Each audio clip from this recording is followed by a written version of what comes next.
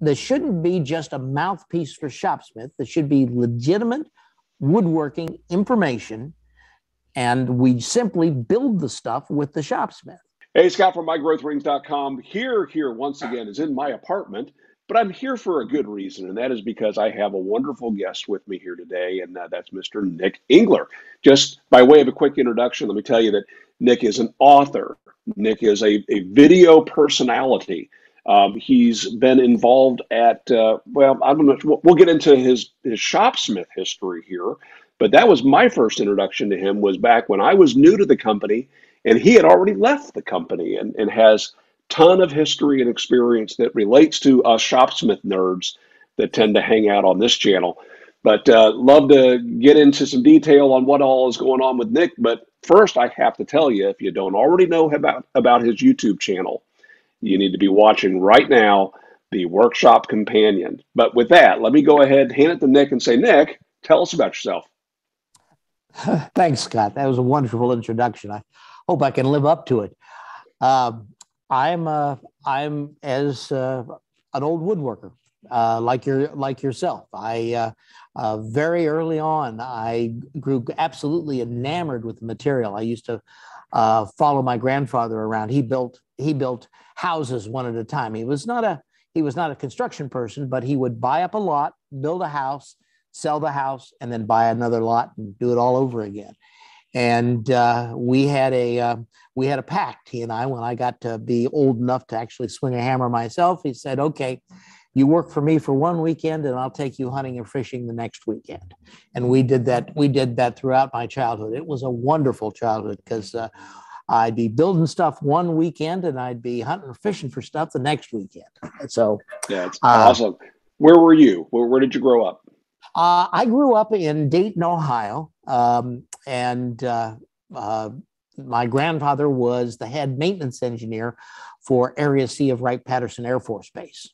And so he knew which end of a screwdriver to hang on to, and he taught me. My father was a physicist, taught physics at the University of Dayton, and was not nearly as good with tools, but I feel I got the best of both worlds. I've got the hands-on from my granddad, and I got the theory from my dad. So here I am. I taught wood as an engineering material at the University of Cincinnati just because of those two people. So, and you live now in West Milton? I live in West Milton, a little teeny tiny town outside of Dayton. It's set beautifully in 1952 or 53. You actually pass through the time warp as you're coming into town. You know, suddenly you're in a bow tie and knickers. You know, so it's a nice little town where everybody knows everybody else's business. So I've been in West Milton, and the bow tie was kind of off-putting. I didn't expect that. It's not nearly as bad as when we sacrificed the virgins at the end at the summer solstice. But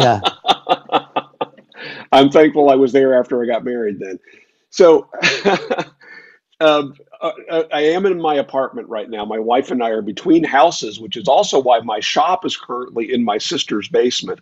But as I was looking around the apartment this morning, I thought, oh, I've got to show Nick. I actually have 2 of your books here in the apartment. Right? Okay. And I thought, you know what? I probably shouldn't even show you this. But then I realized, no, I'm going to. Do you know why this is the only issue of your series that I have in my apartment? No, maybe because I'm going to say, for those who don't know, Nick has a series of books called the Workshop Companion, and this is the index. It's because I get asked questions all the time, and I'll jump there and say, hey, and if you don't have it, you're going to want to buy Nick's sanding book, and he references this on page 85. I use that almost as much now as I was using the whole volume of books, which I had for years. So, wonderful works. Well, thank you, thank you. It's always amazing to meet somebody who actually is familiar with my books. You know, I was one of the things I grew up with, besides building houses and hunting and fishing, is I had an ambition to write. You know, I had a father who was a physicist, a theorist, and a grandfather who knew how to work with his hands. But I had a grandmother who was a poet, and she got me interested in putting and stringing words together so that they actually made sense. And so from the third grade, I wanted to be an author, uh, I grew up always wanting to write books, and it was a real heartbreak for me when the internet killed what we were doing. I mean, we had put out about 75 books out of I had a book production company. We weren't a publisher. We didn't have an imprint. But what we did is we put together books for other publishers, and then they would put their imprint on it. For example, the book you just showed had Rodale's imprint on it, but we produced it at my little shop in West Milton. Bookworks, right? Is it Bookworks?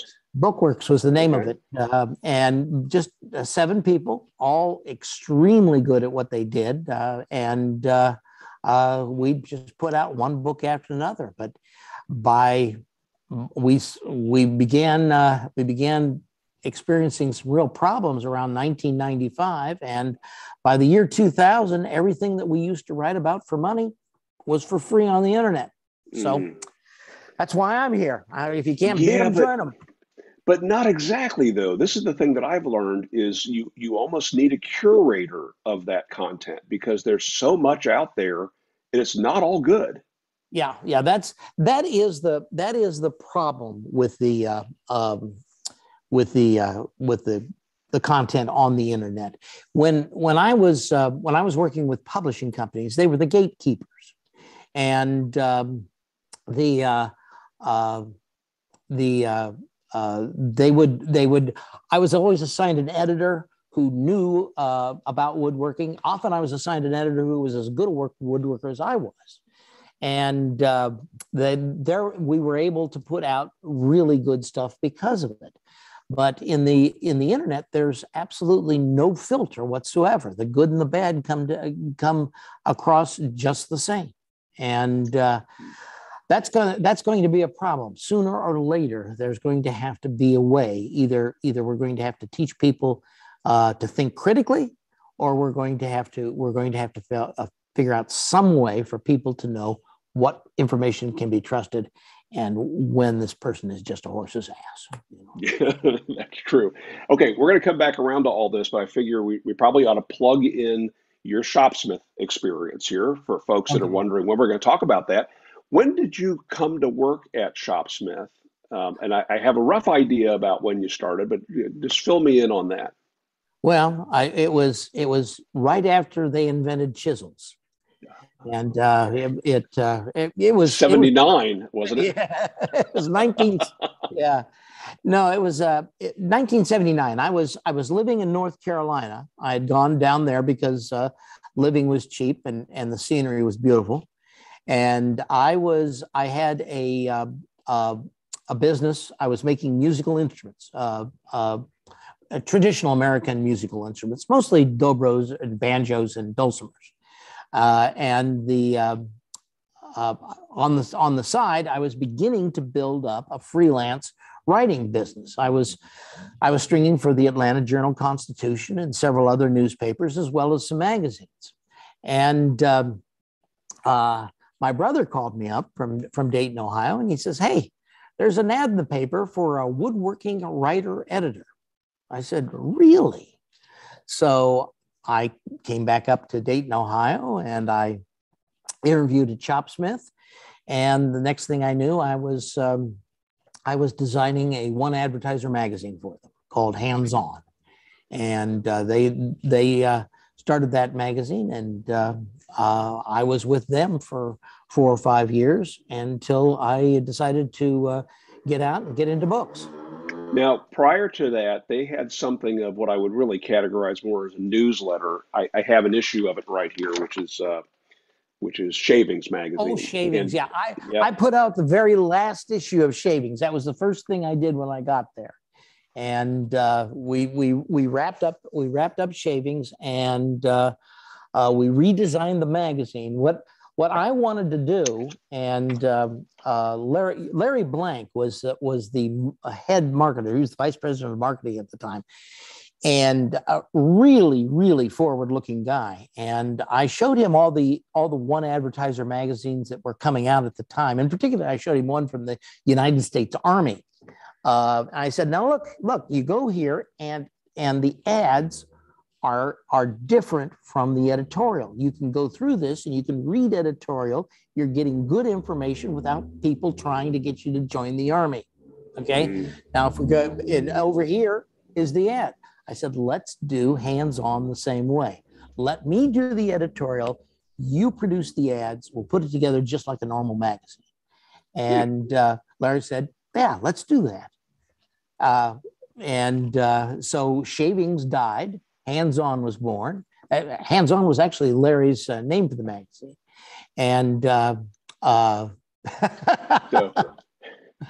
God. I'm sharing my screen right now. Who's the young kid sitting there in that picture?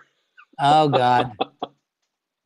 Yeah, that was where let's see. That's So not. this is the last issue of Shavings. Yes. All right. So this is talking about the introduction of Hands-On. Shopsmith launching a new magazine, launching Hands-On magazine. Right. I had okay, Vince. I had forgotten all about Vince. Anyway, yep, that's me. My hair, even back then, my hair wouldn't behave. So anyway, sorry, didn't mean to throw you off with that.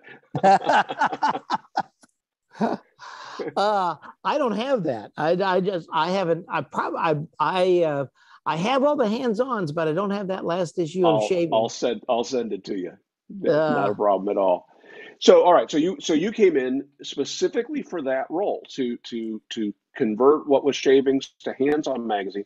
And that magazine had quite a run, but for sure in the years that you were there, it was the legit woodworking magazine. It predated Better Homes and Gardens woodworking magazine or wood magazine and many others. That's what I told what Larry and I agreed to, that this ought to be this shouldn't be just a mouthpiece for Shopsmith. This should be legitimate woodworking information, and we simply build the stuff with the Shopsmith. And Larry bought into it. And 3 issues later, he had $1 million in sales per issue. So, oh my gosh, it worked. That's fantastic. So just so you know, in 1979, while I was still in high school, I graduated in 81. I visited Shopsmith for the very first time, and I have issues of Hands-On magazine in my name to my childhood address from 1979. So I've been enjoying your work since those days. So. Well, we had a good run. It was pretty good up and up. You know, I left for various reasons, but mostly because Popular Science Books had offered me a job as senior editor there, and I really wanted to write some books, and I figured a good way of getting into it was to edit them first, and I my first book, the first book I was supposed to edit. Popular Science wanted to do what was called an annual. That was a big thing back in the days when people read. You would get an annual book that would have all this information that you cared about. You know, if it was guns or hunting or woodworking, and all be right there.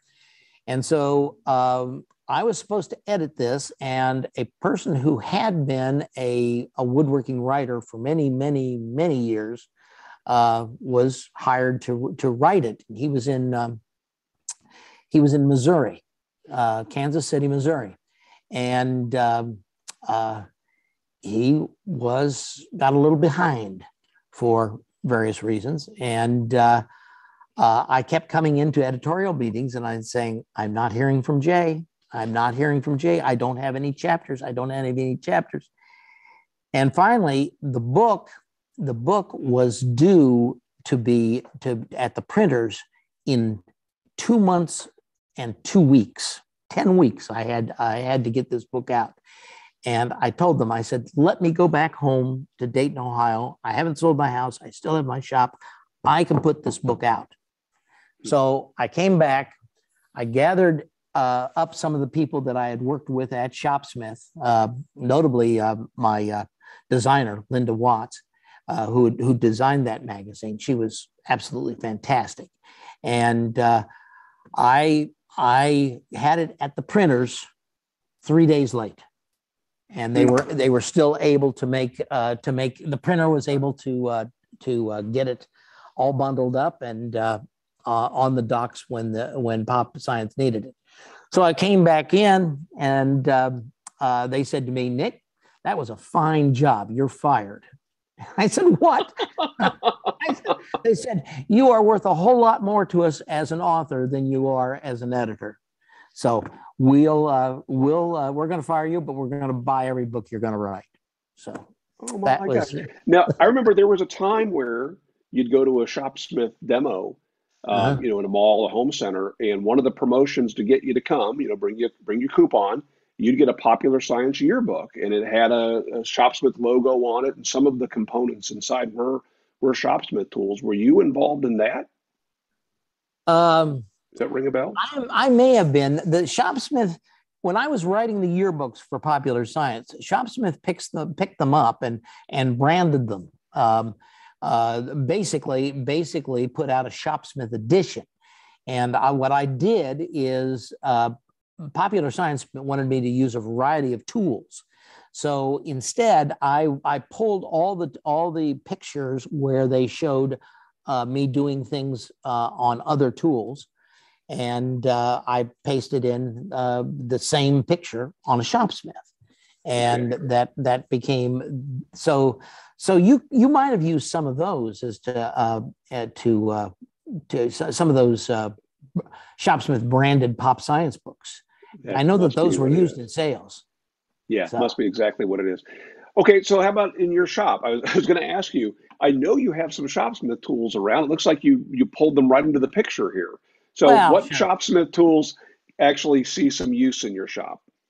Well, I have that old Brownie behind me, and the that has been updated with a Power Pro headstock. It's if you take off that headstock, it's that nice little DVR motor that they're putting out right now. And then I have a 6-inch bandsaw, and I actually have 2.5 Shopsmiths. I have one over at home that I use in my home shop, and then I have one, the one behind me here we use mostly as a lathe. It makes that DVR motor makes a really, really good lathe. And you can put some big, huge chunks of wood on that and get it running real slow so that you don't have the vibration. But one of the tools that we use the most is a chopped up Shopsmith that I put together and made it into a sanding station. Travis is going to go over and see if he can get it back behind here. Many years ago, I went looking for a combination disc and belt sander for my shop, and could not find anything that does it as well as a Shopsmith does. Everything has they stuck this 3750 motor on it, so that it ran way too fast, burned the wood, and of course it was a direct drive motor, so it just screamed at you. So I took one of my old Shopsmiths, an old Mark 500, cut it down, remounted it. Here it comes. I'll show it to you here in a minute.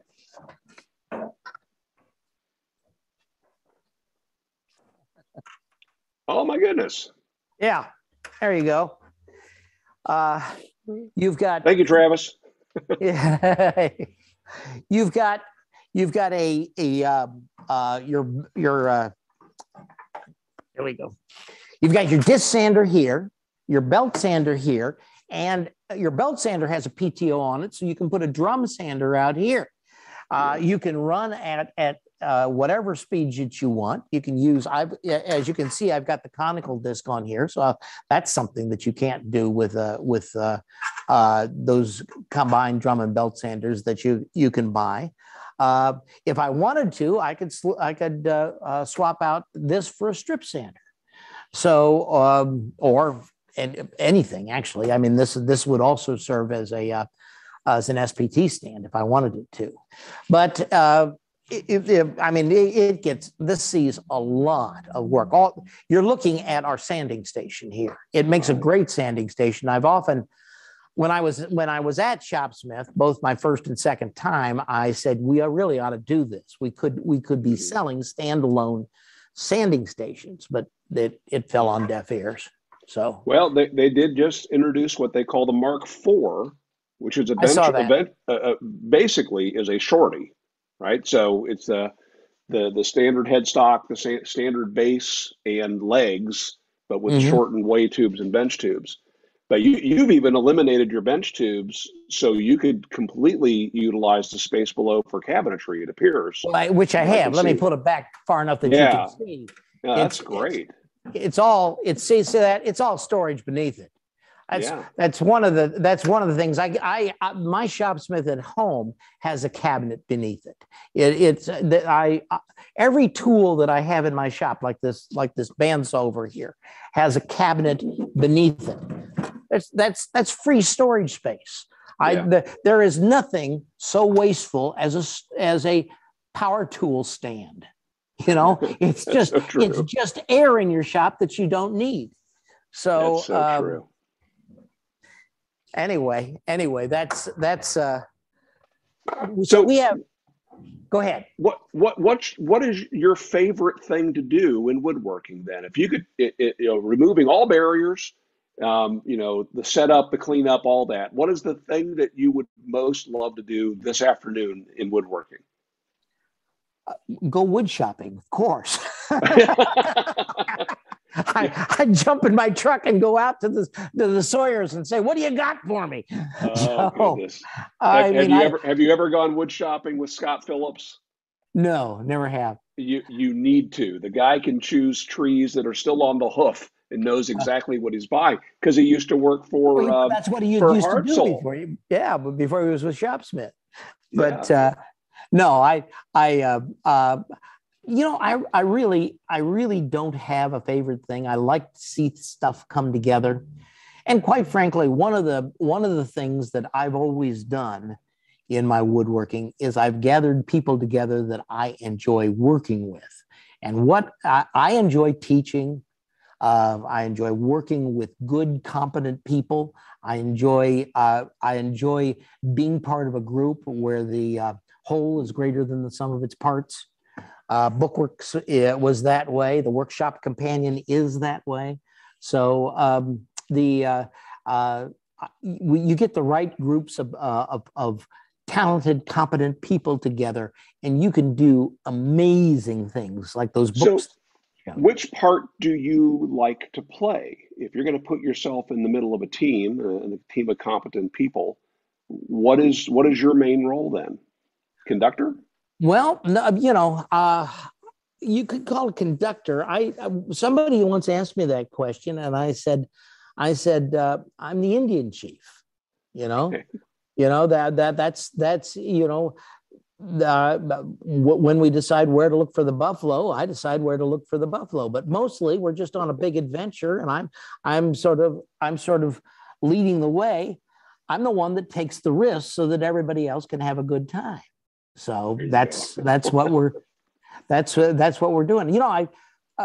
The craziest thing I ever did in my life was I started a whole company that built old airplanes. Yeah, I see We on your shirt. Yes, absolutely. yeah, the Wright Brothers Airplane Company. And it's amazing how many really incredible people came to work with me just because we were doing something so far off the off the beam that that you couldn't use a level. I mean, Yeah. we were just nuts. The I actually have a question. I wrote this down because we moved here. I'm following your path, but backwards. We moved to North Carolina 20 years ago, so in uh, 1999. And not long after, you started posting because the 100-year anniversary of flight was coming and your website began. I was so jealous. I just wanted to be there with you and working with you. So tell me about that whole project and what you guys did. well, okay. Basically, we Bookworks was winding down because of the internet, and we were looking around. I was a pilot. I'm a mid-time pilot. I have about 1,000 hours in an old Cherokee, and I've from Dayton, Ohio. So I basically grew up with the Wright brothers in my backyard. And the centennial of flight was coming up at the same time that we were finding it hard to sell books. And I said, Dayton is going to need a set of Wright brothers airplanes. There are no Wright brothers airplanes in Dayton except this old airplane that was built in 1912, and they had chopped up and done some other stuff with it, but there was no Wright Is brothers that the airplane. one at Carolyn Park? Well, that was the one that was still okay, but there was no 1903s or any of the aircraft leading up to that they had done. The 1903 Flyer was the first airplane off the mark. I shouldn't say there were no Wright brothers airplanes. There was the one at Carolyn Park, And but Wright Pat had one that was and it a B flyer that was or? the one that I was talking about that had been chopped up. It didn't even have a Oh, right okay. on it anymore. They'd put ailerons. The Wright brothers used wing warping, and they had put ailerons on it. It was just actually Orville Wright once looked at that airplane and said, "That's a mongrel. It's not a Wright airplane. It's a mongrel." But I always loved the story, and I said it's for I think in three dimensions, and I think we could tell this story if we built all of the 7 experimental airplanes that the Wright brothers made between 1899 and 1905 and had them sitting next to each other. In fact, we designed this display where you would wander through I said you go back to 1952 when you come to West Milton. Well, you would wander through the years. You would start out at 1878 with the Wright brothers' first little rubber band powered helicopter that they made, and then you would go into their printing business and their newspaper business and their bicycle business. And finally, you would end up in 1899, where they make their first kite, and in 1900, where they start with their gliders, and finally 1903, 1904, 1905. In 1905, they ended up with a practical airplane. And I said, let's build that. And my wife said, you're nuts, but let's do it. I have a wonderful wife. Just a wonderful wife. She is much more practical than I am, yet she'll still see the fun that there is to have if Would you you do a would you few. would you say she's your favorite? Okay, and then some. But anyway, she, as a matter of fact, she has made me look good my whole professional life. You go through my books, those books that you showed. She designs the furniture and the woodworking projects in them. She does all the illustrations. When we did the airplane, she covered all the airplanes. So everybody would always come in and look at the airplanes and say, "My God, that cotton is stretched tight." Yep, she did that. Yeah, But so just for people who are wondering what I was hinting at there, your wife's name is Mary Jane Favorite. We Mary don't share Jane the same Favorite. last name. She has her own books and her own illustrations, Yep. so she kept her name. I kept mine, and but we've had a wonderfully adventurous life together. Yeah. So anyway, we started making airplanes, and people started coming and saying, "I want to help, I want to help, I want to help." And before long, we had a whole new company, the Wright Brothers Airplane Company. And we've built airplanes and flight simulators for museums all over the world. So that's so cool. Yeah, it's a leap sometimes. They had the Wright Cycle Company, and then what was their airplane company called? The Wright Company. It was the Wright Company. So when you named yours Wright Brothers Airplane, that was a completely unique name that had never been used by It had never been Wright used. brothers. What I wanted was something that you could, if you were Googling on the internet, you would type in Wright Brothers and aeroplane, and you would get to me, and it worked. We get just a little shy of 1 million hits a year on the Wright Brothers Airplane Company website. It's fantastic. It's a destination for every 16-year-old kid who's got to write an essay and needs someplace to plagiarize. Okay, so Workshop Companion, that's the name of the book series. It's the name of a website that I have visited for many, many years. And then lo and behold, this YouTube channel pops up called the Workshop Companion. Tell us more about that. Well, the Workshop Companion, after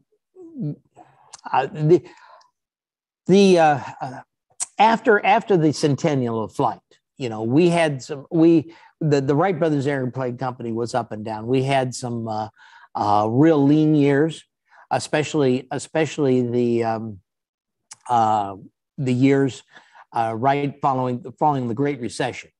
The museum business, which is what we depended on for our money for so long, our clients, is very dependent on people who have disposable incomes and can give $100,000 to a museum so that they can buy an airplane.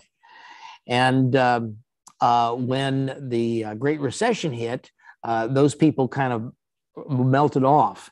And so we were sucking wind there for a while, and then the China and India decided to shore up their aerospace museums, and we had a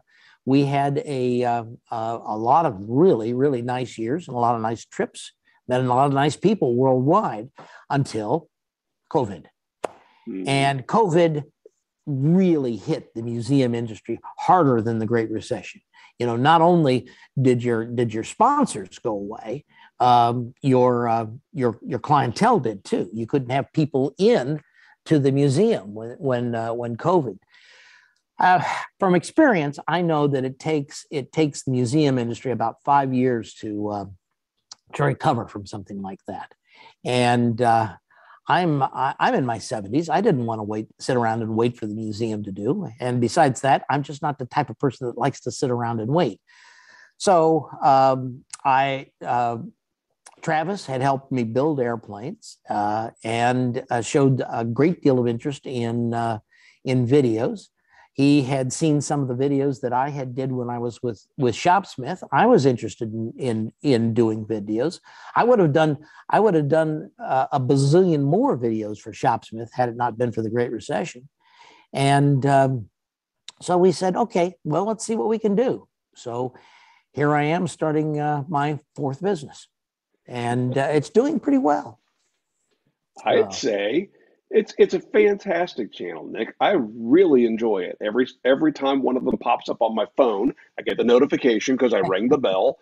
I can't wait to go watch it. And there are times, I'll admit, I've watched it with the sound off and the closed captioning as best as Google was able to come up with, because it wasn't appropriate for me to be watching a video. But they're that good. Really enjoy them. Well, thanks. That means a lot for you to say that. I have we're now building a global audience. As you know, watching my videos, we do a lot of the videos with no talking. All it is me just building something and showing how to build it.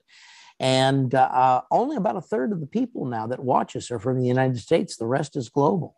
And that is completely new to me. I mean, I had some global clients when we were building airplanes for museums, but it's I tell you, this metric stuff is really tough. I noticed you started putting that in, but that's great. Yes.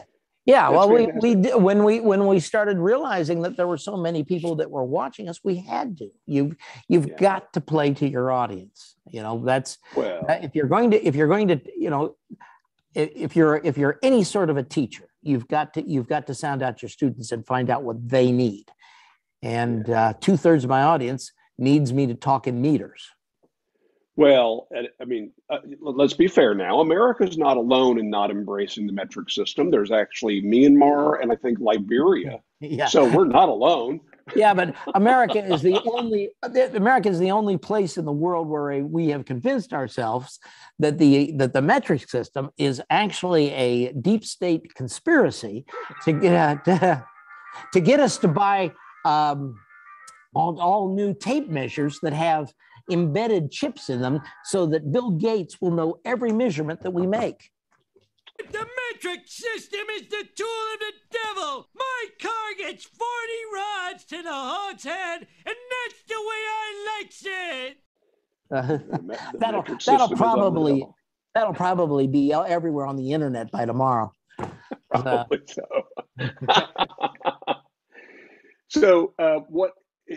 So now you're an author, you're a YouTuber, whether you like it or not, you're a YouTuber, which, is public speaker, educator, entertainer, right? You're a woodworker. And this is almost the same question I asked before, but more different. What brings you the most joy of all the things that you do? Working with good people and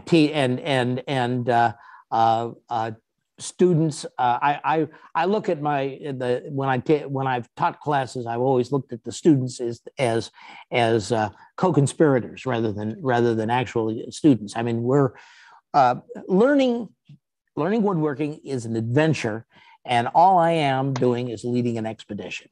And so I love the give and take you have where everybody is discovering stuff for the first time, even though it may be the second or third or the 200th time that I've seen it. It's still nice to see it new in somebody else's eyes. And as I said before, I love what you can do by getting a group of competent people together and all running in the same direction for a little bit. It's amazing what an adventure that can be. Neat. I'm a corporate trainer and have been asked in the past, I do the same training over and over and over again. Doesn't that get boring? But not at all. The content may change, but the audience changes, and that changes the course. It's unique every time. Absolutely. Absolutely. I have never, ever learned so much as when I was teaching. Okay. I just learned in leaps and bounds when I was at the University of Cincinnati. It was absolutely amazing to me what I would come in, because first of all, I had to prepare for the classes, but then the students would bring in stuff, and they would discover stuff that they wanted to share. So it was, like I said, every class was an expedition, an adventure. And you had Paxton Lumber down there, and was Flag Lumber down there still? I didn't have much to do with Paxton, with Flag. But Paxton, the guy who ran that, was a really good friend of mine. In fact, when I started making airplanes, he was the one that got me a good supply of Sitka spruce straight from Alaska, because we at that time, Sitka spruce was hard to come by.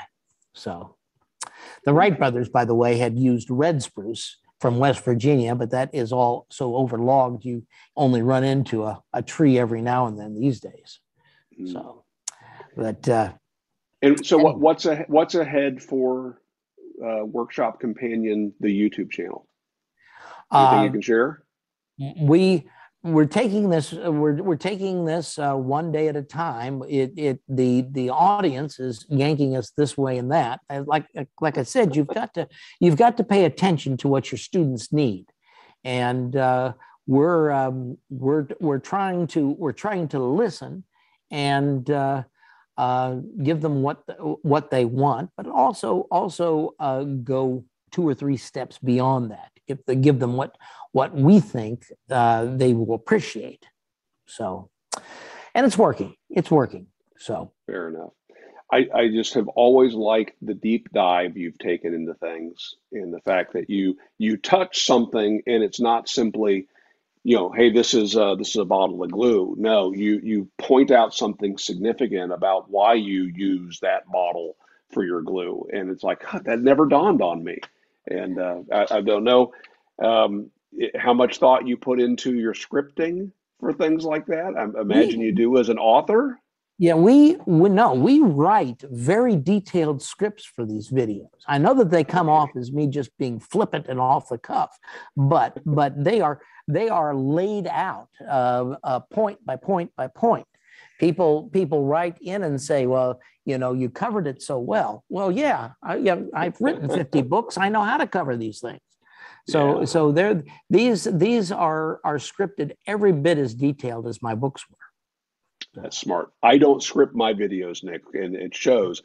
That's why I have to do 2 videos for every one that you do. I have to do a follow-up for all the things I forgot. What I forgot to say? Well, that still happens when you whether you script them or not. You always discover. That's why we did parts 1 and parts 2s on several of our videos. Now, have you been hit by any trolls? Do you have anybody who feels the need to correct you on every video? There's always, you have this in classes too. You were an instructor at Shopsmith. Yeah. You know that there's always that woodworker who's got to tell you how much he knows, and it's amazing. It's amazing to me when talking about the Wright brothers, how there's always an historian in the room that knows ever so much more than you do, even though you've built 18 Wright airplanes. So, but my technique for working with these people is let them be who they want to be. If they want to be the most knowledgeable woodworker in the room, let them be it. The only thing that I will do is if I feel somebody is putting out bad information on my channel, I will eliminate their post. I don't tell them that they're wrong because I do appreciate their wanting to participate. But if it's bad information, I don't feel like I have to be the gatekeeper at that point. Yeah. You started in 1979. We've already established that. The company itself had kind of restarted when John Folkerth bought the company back in the mid-70s. So the company, Shopsmith Incorporated, was only a few years old when you came on. And you were there very much for what I would call the modern heyday. They went from one building to where you drove up I-75. How many Shopsmith buildings were there? From corporate headquarters to factory to the HR and hands-on publishing was in one building, if I recall correctly. They're in front of Levitt's. Plus we had a division in Missouri, remember? The Johnson City, or what was that? Johnson Plastics. Okay, it was in Springfield, Missouri. With that was the time. Well, okay. Let's do a quick history of Shopsmith. Please. And you can do it, and we're going to do it from this perspective. Shopsmith has always been, ever since its invention by Hans Goldschmidt, has always been an extremely capable tool in search of an extremely competent marketing team. And sometimes it has it, and sometimes it doesn't. Okay, yeah. And when Magna Engineering started making the Shopsmiths in the late 40s, you had a group of extremely good naval engineers. These people were building boats and putting out, one Liberty ship after the other from the San Diego docks. And all of a sudden, we won the war, and there was nothing for them to do. So Hans Goldschmidt said, an idea. And 6 months later, they had the first 10ER off the line. I mean, these people were wartime engineers. They knew how to roll the product out. Yeah. They didn't know how to sell it. And they got an order for 300 of those 10ERs from Montgomery Ward. Montgomery Ward, and then nothing, absolutely nothing. And they're sitting there panicking when and I forget who it was, but one of the vice president turned to the other vice president and said, let's take this out to this newfangled thing they call a shopping mall and see if we can demonstrate it, maybe sell a few.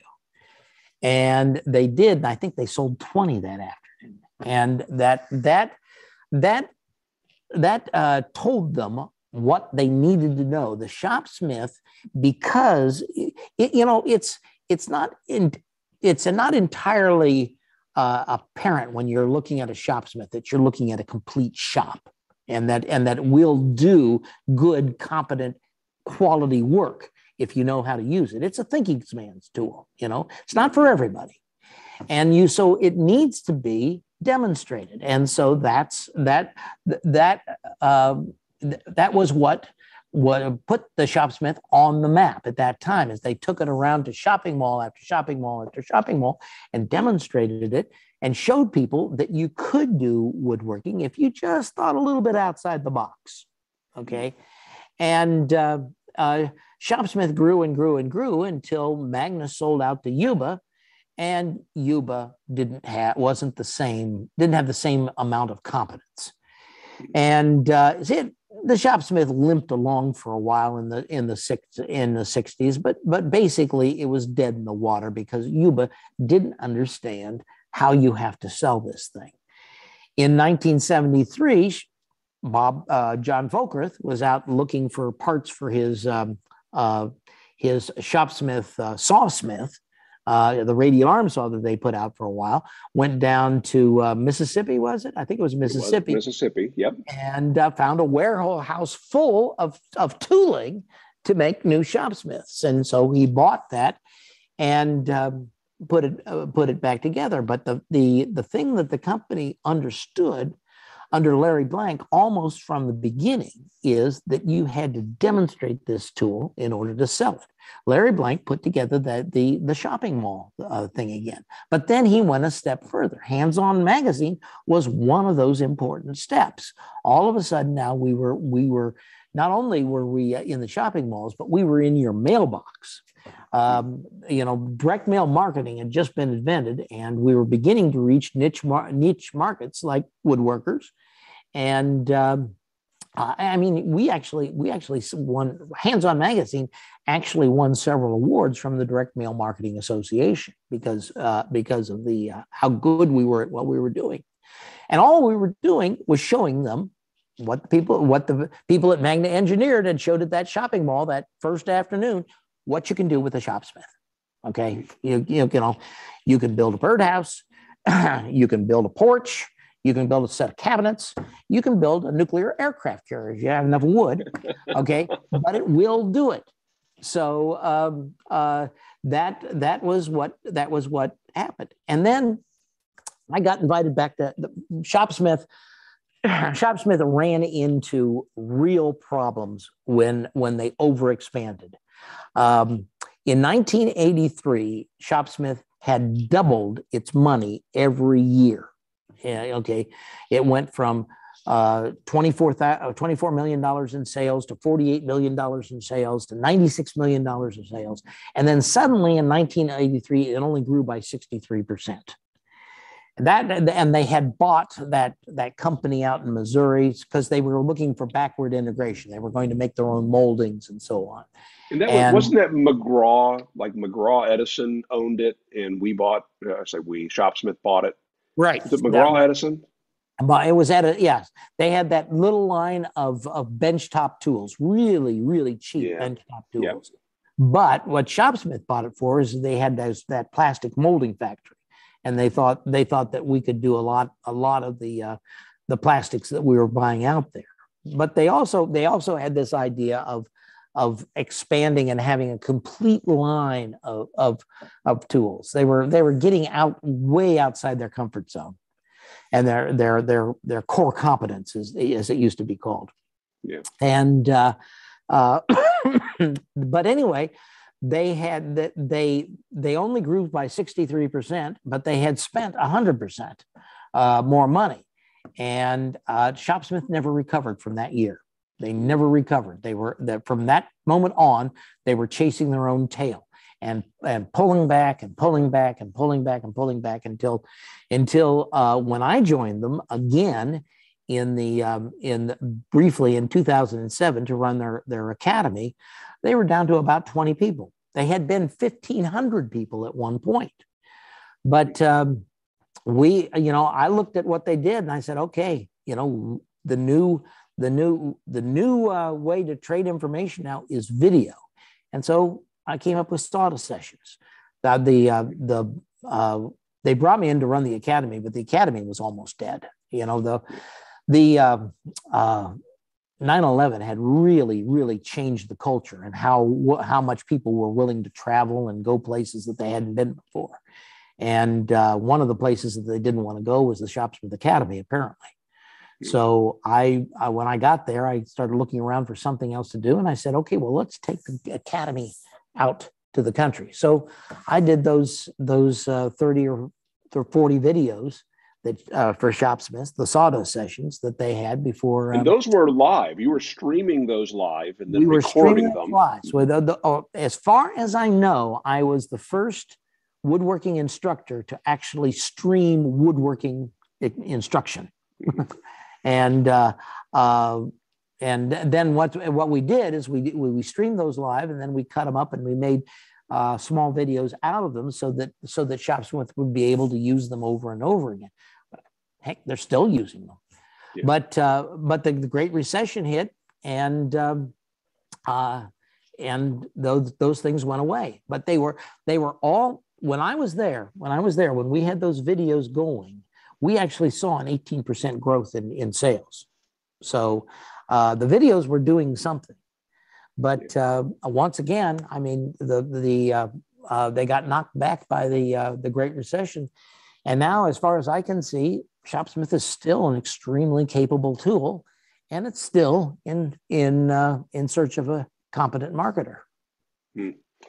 It's a sad story. It really is. Yeah. Travis said to me the other day, he said, an 18-year-old with an iPhone could do a better job at social media than they're doing, Yeah. And it's unfortunately true. Yeah, I mean, every now and then there's a blind squirrel moment. You go, hey, that was pretty good. Yep. Back in those early days of Hands On Magazine, you had this young mustachioed craftsman who came to work for you, and lo, all these years later, you had him on your channel. Right. I was just shocked because I'm talking about Jim McCann. Because Jim used to come into the academy in Dayton. Every now and then I would coerce him into coming in and doing a cameo to talk about sharpening or come in and talk about finishing. And he was so nervous. And if a camera was in the room, oh my gosh, it was a shrinking violet. That video tour of his shop was not only fantastic just from that content of hearing his history with the tools and so on, but to see Jim the way he is when he's just with you or just with me was fantastic. Yeah. Well, Jim and I have that kind of synergy. So part of it, I think, is because of our relationship. One of the things that absolutely amazes me about this type of woodworking is we've been working a long time together, and 42 years, Nick. 42 years. But a lot of it was due to Travis's ability to handle the situation. Travis was a ghost while we were doing that. I barely remember him being there. So he's carrying around this great big camera, and I can't think of a single instance where I turned around and he was there. Wow. You look at the video and you see him sometimes because he set up one camera to to be there. But I think a lot of that is due to the fact that he just knows how to work himself in and get the job done without making people know that they're on camera. Now, will the witness protection program allow Travis to put his face in front of the camera for just a moment? Yeah, sure. Hey, Trav, you want to come over here and take a bow? Guys, this yeah. Oh my God, look at this. We're Mutt and Jeff. Travis is what, 6'2", 6'3"? 6'4". 6'4". I'm 5'6". So it's just we're almost a cartoon couple when you see us together. You know, Travis is continually putting things on shelves that I can't reach. I'm 95% sure that's why I hired you. But now, hold on a second, Nick. Your bandsaw is probably the perfect height for Travis. Yes. You know, one of our viewers wrote in and said, "Isn't that bandsaw a little high?" I thought it is. It is for Travis and not for me. I'm eating sawdust every time I use it. Travis, you're doing great work. Thank you very much. Really enjoyed your work. Now. Well, I think I've taken enough of your time, unless you've got something you'd love to add at this point, Nick. Any final thoughts? I've had a really good time talking with you about past glories and future adventures. So fantastic. I don't get the Dayton much anymore. I used to. My mother-in-law lived in Kettering until 2 years ago when she passed away, and so we haven't been back there since. But one of these days, I'll get a hankering for Marion's Pizza and a tour of the Air Force Museum, and I'll come a-calling. I guarantee that. But thank you so much for your time, Nick, and again for all your hard work. Really, really enjoy what you're doing, and keep it up. Same to you, and thanks for this opportunity. I've enjoyed it thoroughly. All right. Hey, viewers, make it a great week, and we'll see you again. One thing we got to do before I leave. Perfect.